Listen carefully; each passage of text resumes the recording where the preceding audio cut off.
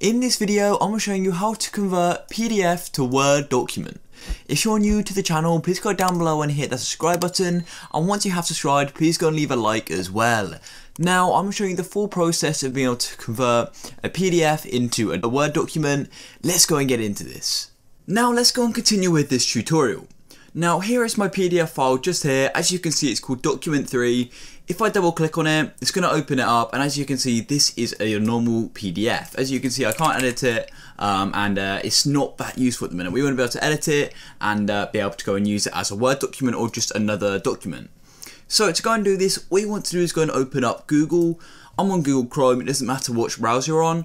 Now, this site I'm showing you is completely legit. You probably actually know it, and it's very, very safe. So all I'm using is actually Google Docs. Now, do keep watching as I'm showing you the full guide. So what you're going to do is simply search for Google Docs like so, and then come to docs.google.com. So as you can see, here we are on Google Docs. Now, Google Docs is basically Word. As if you didn't know, you can convert PDFs in Word, but I know not everyone actually has Word, so Google Docs is available to everyone if you have a Google account.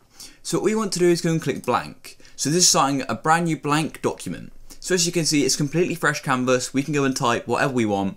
So the next thing you want to do is simply go and click on File and come down to Open.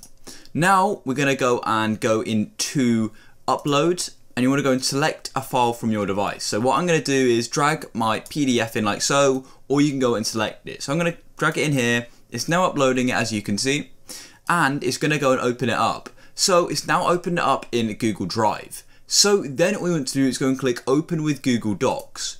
Click there, and it's going to take a minute, and now it's going to go and process it and convert it. And now it's going to open it up. We can actually go and edit it. As you can see, I can literally go and remove it all, or I can go and add other stuff like hide there.